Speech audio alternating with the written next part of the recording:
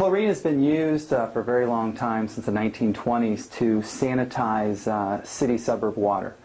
And it works very, very well in terms of killing the bugs in the water and cleaning up the water. But studies now show that when chlorine has the ability to react with organic matter like decayed leaves, that chlorine can create disinfection byproducts, which are called trihalomethanes.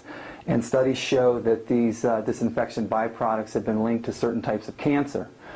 In addition, chlorine can also be very, very drying to your skin and to your hair. So although we do feel it's very important to have the water chlorinated at the city water plant and through the distribution into your home, ideally once the water enters your home, we like to take it out.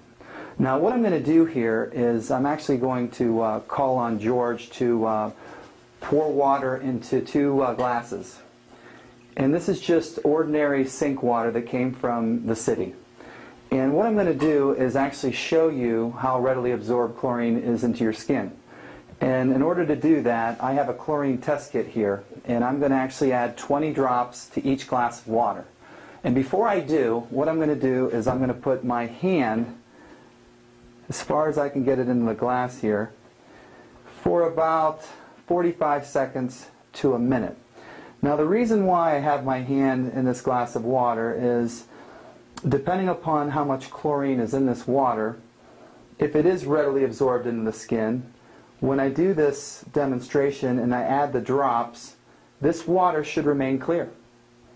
Now the other glass of water that my hand is obviously not in, that's just ordinary sink water, once again from the city, should turn a bright yellow color, representing that there is chlorine in the water.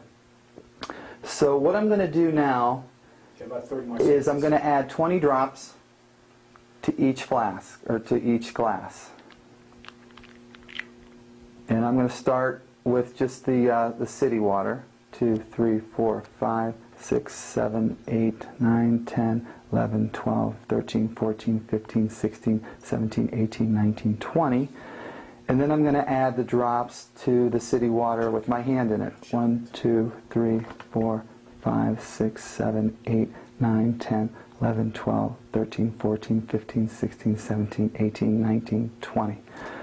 So as you can see, the glass of water that I had my hand in, my fingers in, is completely clear, where the other glass of water is loaded with chlorine. So obviously what happened here was the chlorine was readily absorbed into my skin. And just imagine taking a 10 to 15 minute shower, what would happen then?